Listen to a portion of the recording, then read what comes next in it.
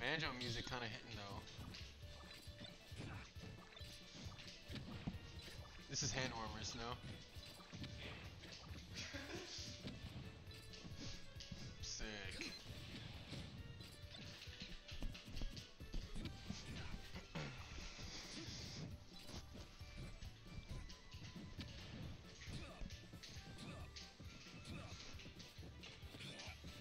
This is slightly larger field of battle.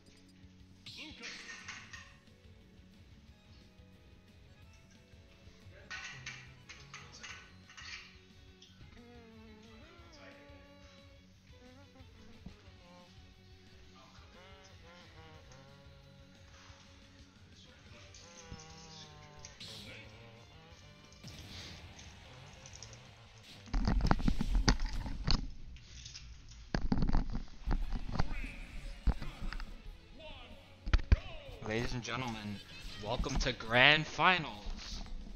Aalaxel versus consistent failure. So, Pachinko, I wasn't here for the first one. How did this bout go the first time? So, Aalaxel versus CF. Yeah. So Aalaxel, it was a reverse 3-0 and CF won. My word. Okay, well, so let's see if those adaptations from CF stay strong. Yeah, no, CF kind of got the download.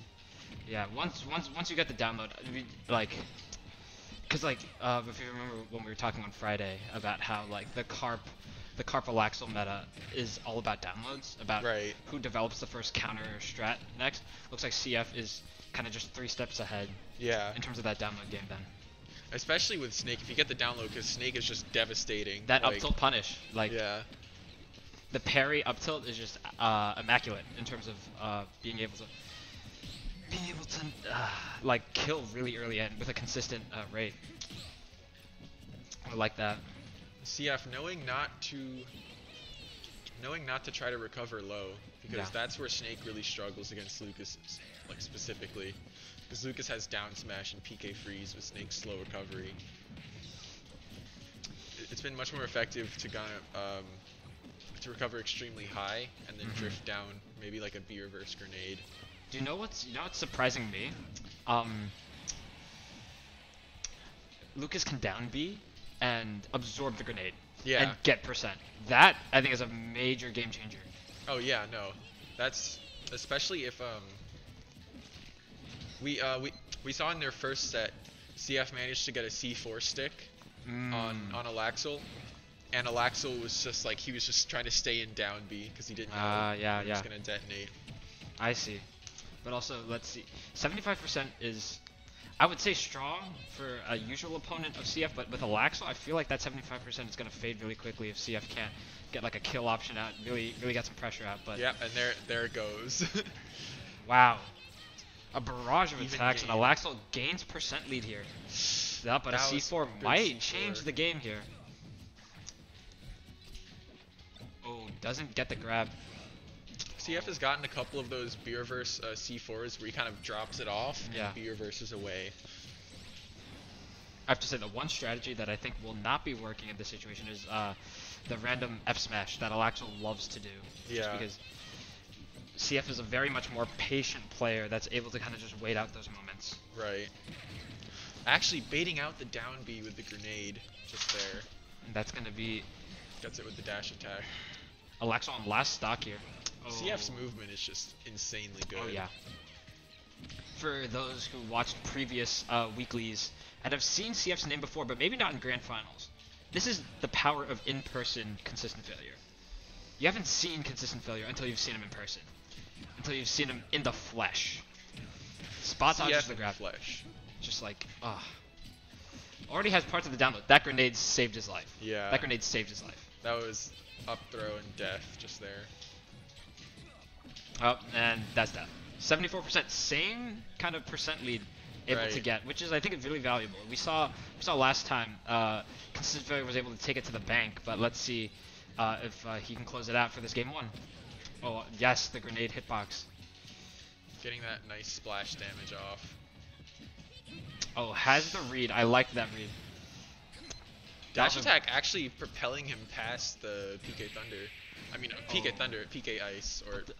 But the scoops. PK Freeze. And consistent failure is going to take that game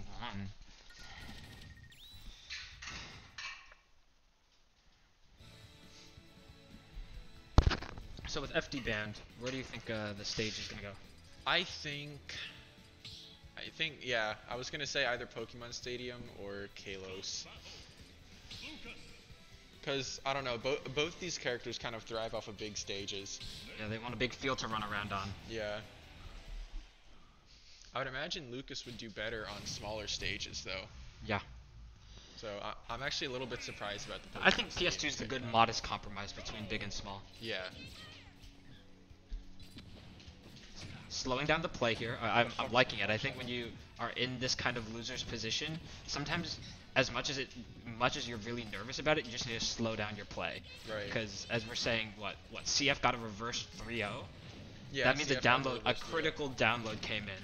Like the driver that like fixes your entire computer came in at that moment. Right. Exactly. Aalaxel needs to have one of those moments right now. CF updated his drivers. Yeah. And sometimes when you slow down your gameplay, you can see a lot more habits that you're expecting. I'm liking a little more of this neutral from Aalaxel. But that was a little risky with that attack.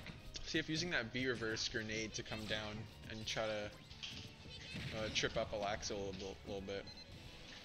It's not only the B reverse grenade, but also the B reverse grenade release. Right, yeah. Where, like, he ain't holding on to it, he's just like kind of pivoted and dropping it.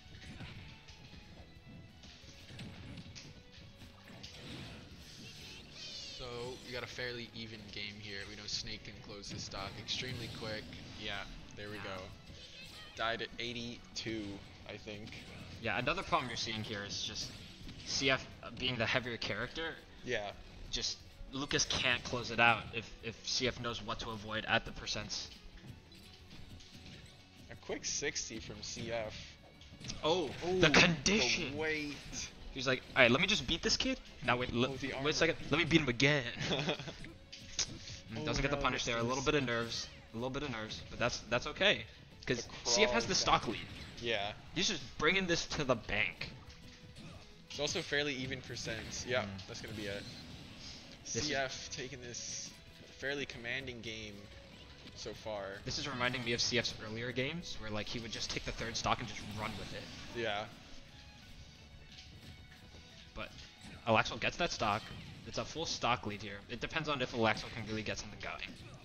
Oh no. Oh, spaghetti. I think CF's okay. Oh yeah, no, he gets another cipher, which is good. Ooh. Oh, waiting. You see that waiting because he knows that Aalaxel likes to hide and shield. So he's like, I'm just gonna wait until he tries an option. I'm just gonna wait here and just react. It's now see, as a controlling Lucas, stage with C4. Oh yeah. As a Lucas amateur, one thing I really enjoy about Lucas's moveset is that the down B has a shine hitbox. Right. Yeah. Now we've actually seen that a couple times where really okay.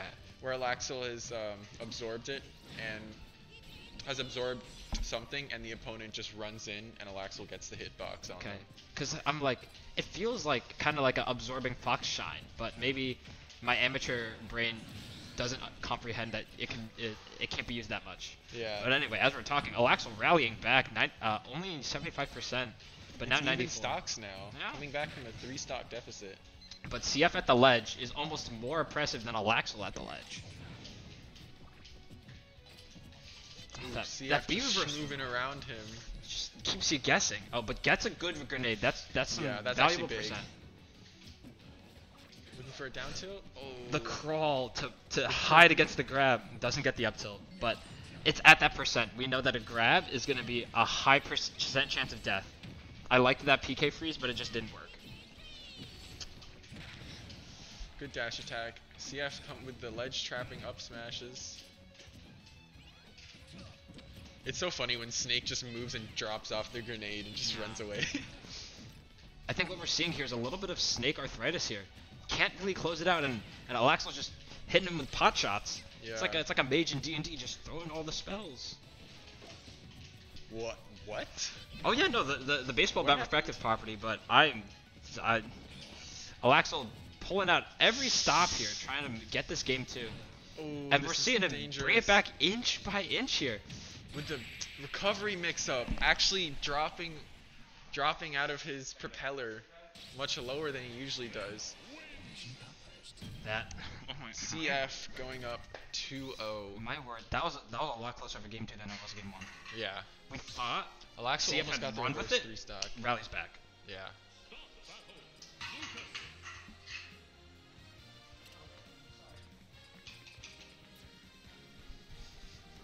Let's see here. So PS2 doesn't seem to be the answer. Going to Kalos. Now, so you lose those. If anything, I think this might help. This definitely helps Aalaxel. Yeah, I think so. Not having the C4 on set, like by stage, but like the platforms now just by ledge. Yeah. You're valuing the ledges more for their recovery potential than like planting a C4 there.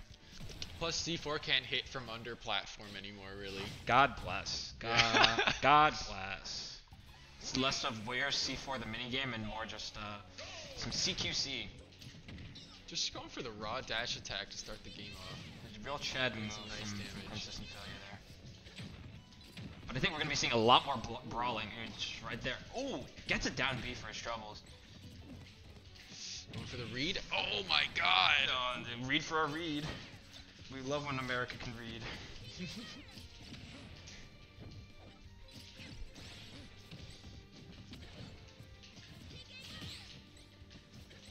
The crawls. Ooh, good down air. Hopefully trying to get a Nikita. The Nikita just a little too late there. Yeah.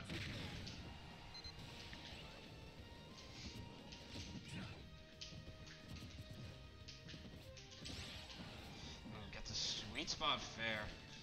Game a lot closer than you'd expect. Oh, this is looking like a read moment. Oh, doesn't. Opts not for the up tilt, but rather for the fair. Because then he gets the Nikita chase around. Yeah.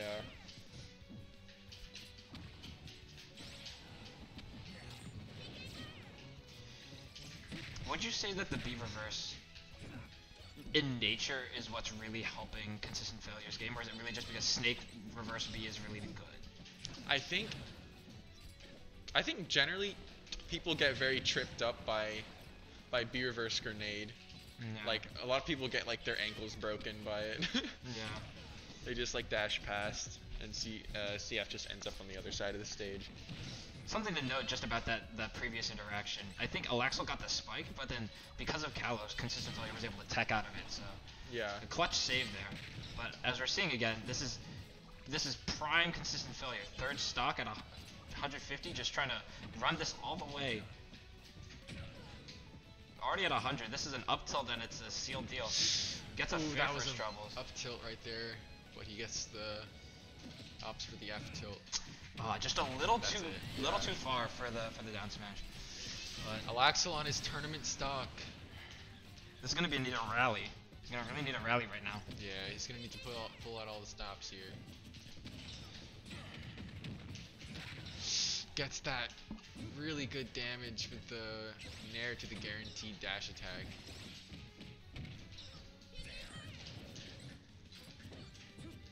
CF making do with the platform on the ledge, trying to get that insane hitbox with the C4.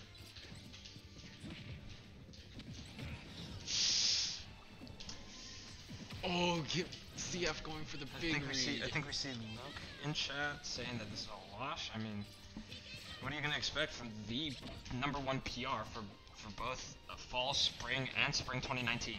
Yeah. This is a perennial Oberlin champion coming against young blood. Oh. And no. you hate to see that, folks. That's gonna be a death. To see it. And ladies and gentlemen, your handshake. winner of the spooky brawl at Wilder Hall is none other than Consistent Failure. James Dryden is a third-year theater major from Durham, North Carolina. Fourth year. Alright, the meme is from third year. Yeah, it is. Well, congratulations to Consistent Failure. It is getting late, probably a lot later than I projected this tournament to go. Yeah. But 8 o'clock. It's 7. I thought that said like 7:50. No, it's 7. But to everyone that's watching, thank y'all for watching. Stay tuned for more Oberlin Smash events. This VOD will probably be uploaded to our YouTube. We have a Discord and we have a website to, keep everyone posted on all these events. Look out for that. If you're interested in other games, the Discord is a great place to look for other people in the Oberlin community that play other games. We have a league team, if that's any interest to you. But anyways, this was P-Way, and shout-outs to Pachinko for holding down commentary for a while. Shout-outs to Aalaxel. Shout-outs to everyone who came out today. This is Oberlin Smash signing off.